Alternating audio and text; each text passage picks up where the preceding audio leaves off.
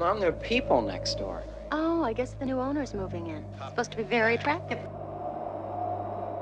There are two guys out in the yard, and I think they're carrying a coffin. Charlie, Do you want to make love or not? There was a murder last night. Charlie thinks he saw the victim in this house. I saw him carry her body out in a plastic bag. Another body of a young woman was discovered early this morning in back of the Sheridan Mall.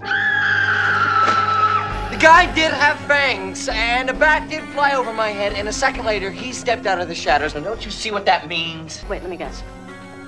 What? I have a vampire living next door to me, and he's gonna kill me if I don't protect myself. The vampire cannot enter your house without being invited first. This is our next door neighbor, Jerry Dandridge. Hello, Charlie. Fright Night!